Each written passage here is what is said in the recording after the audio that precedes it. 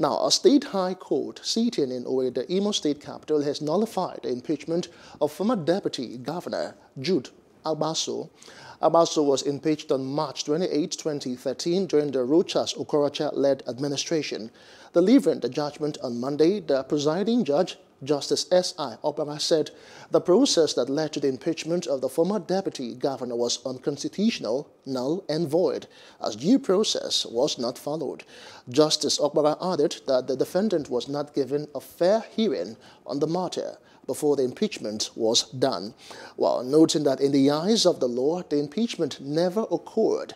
The court, however, ordered the Imo state government to pay all entitlement and emolument accrued to the former deputy governor from March 28, 2013, the date of impeachment, till May 28, 2015, when his tenure as deputy governor was supposed to end.